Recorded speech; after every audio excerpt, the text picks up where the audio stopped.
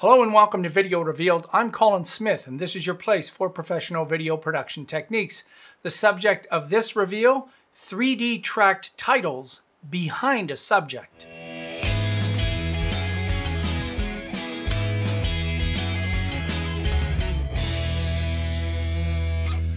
All right, this is part two of a three-part put a title behind a subject. And the first part was doing it in Premiere Pro with a static view of things. In this example, I'm going to be using Adobe After Effects and tracking the footage, creating a 3D camera and masking out individuals over top of it. It involves two very advanced techniques, 3D tracking and masking. You gotta have a lot of patience when you're doing this. Let's have a look. So let's look at the final example here. So you can see our assassins are standing on the railing and there's text that's in front of them and they're passing in front of it. The text is behind it from our view and they're passing in front of it, and you can see they're knocking it out and it looks like the text is actually moving. It isn't.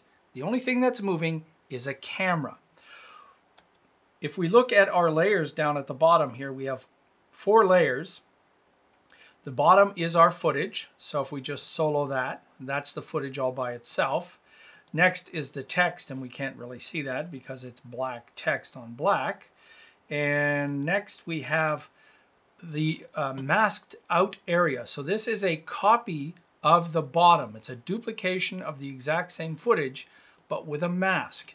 And then at the top, we've got a camera, and you don't see the camera when we're viewing it here. But if we go to a 2-view horizontal view, and you'll see this little mark right here, when we click on it, that's the tracking of the camera. So the only thing that's moving is the camera. The text is not. It's in 3-dimensional space. It's a little bit further back. And when the camera moves, the parallax that is what you're looking at. The parallax meaning different movement in depth. So the assassins are in the front, the text is moving in the back. So how do we do that? Let's go back to one view, and I'll take our footage and create a new comp. So I'll just drag this down to make a new comp. And in our effects and presets, I'll type 3D space C for the 3D camera tracker and drag that on. And it's now tracking the information in this particular video clip. This is a very advanced thing that After Effects does, and it has to do 2 things. First, it's analyzing the clip. When it's finished analyzing the clip, it tries to solve that math information and then create a 3-dimensional camera. The solve is the most important part, because if it doesn't solve, it doesn't work. If this fails, it could have failed for several reasons. One distinct reason is AVC HD footage, which is DSLR footage, and wide-angle lenses enclosed in areas. My first test that I did on this years ago failed directly because of that. There are some limitations to all 3D camera tracking. The better the footage, the more information you're giving it, it will do a better job. And no, converting DSLR footage to ProRes does not make it any better. You still need good footage. So let's watch this track, and we can see it tracking here in the top left. And as soon as it's done tracking, it's going to solve the camera.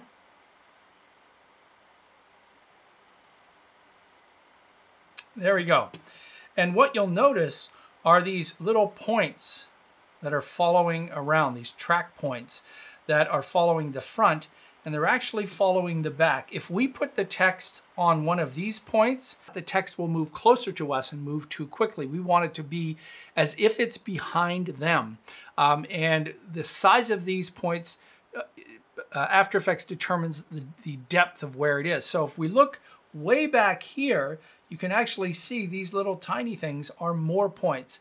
And we can make these points larger, and not so much for the ones in the front, but the ones in the back. And we also have a target size that you see here. So when we mouse over these targets, we'll see we mouse over the points, we'll get these targets, and if we make the target bigger, you can see it showing up. Now, I just like to go over a target and find a target that seems to be more perpendicular. You'll see these little targets showing up, and their plane that they're on is determined by where After Effects thinks that camera is. So I tend to find the one that's closest. You don't have to, because you can correct that after the fact. So once we have that selected, we're just mousing over that area, right click, and you have several options: creating text, solid, null, shadow catcher. We're going to create text and a camera. And you can see the text is very small because it's very far away. And down at the bottom, you can see it added text and it added the camera. I've already copied the text that I need, so it's much easier rather than trying to double click inside this area. If I double click the text here, it's selected in the actual comp, and I paste it in, and there it is. It's pretty darn small, so I'm going to tap the S key for scale, and as I turn the scale up, you'll see it's right there. And I'll grab the move tool and position this. You'll notice that we have X, Y, Z coordinates, so you can actually move this along. And if it's not moving fast enough, you can hold the Shift key after you start dragging.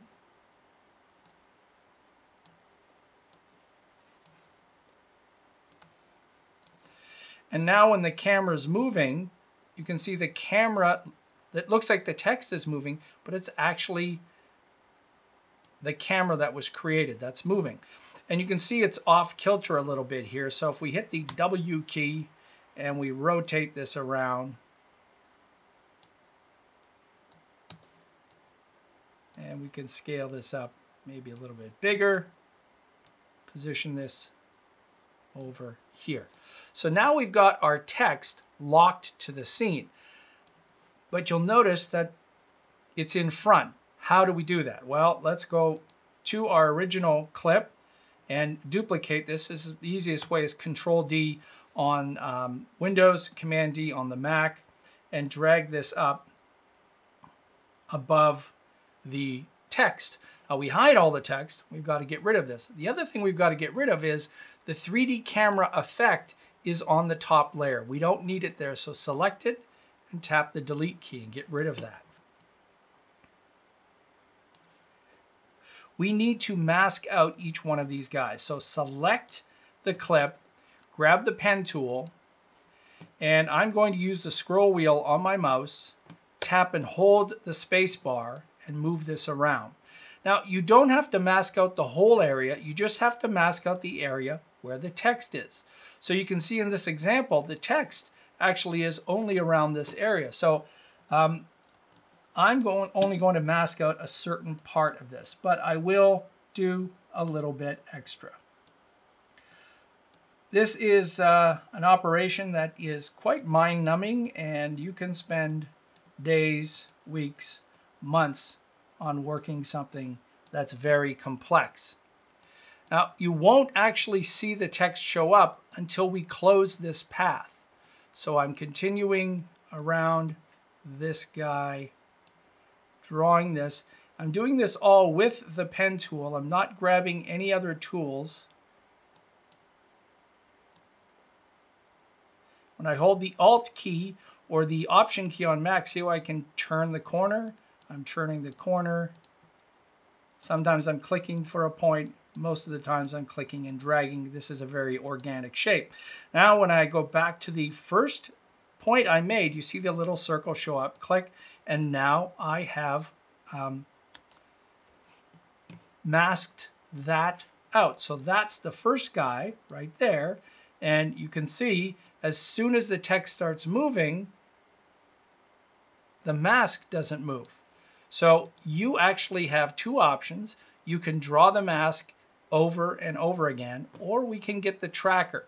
Now the tracker may not work completely with this mask, but we can give it a try. Sometimes it works, sometimes it doesn't. And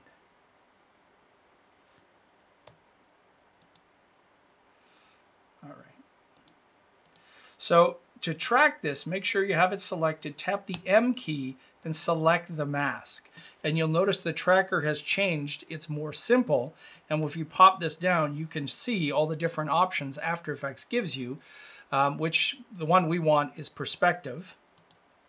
And when we start to track this forward, you can see we're tracking the first guy, and it's doing a pretty good job. If we stop this now and go back, we can see, look at that, see all of the keyframes there. And if I deselect the mask, you can see there it is in front. And if you twirl the mask down, you'll notice that you have mask feather, mask opacity, and that's what you have to do to each one of these guys. So if I go back to my first one and we click on that, you can see there's all the mask information for each one of those guys over top.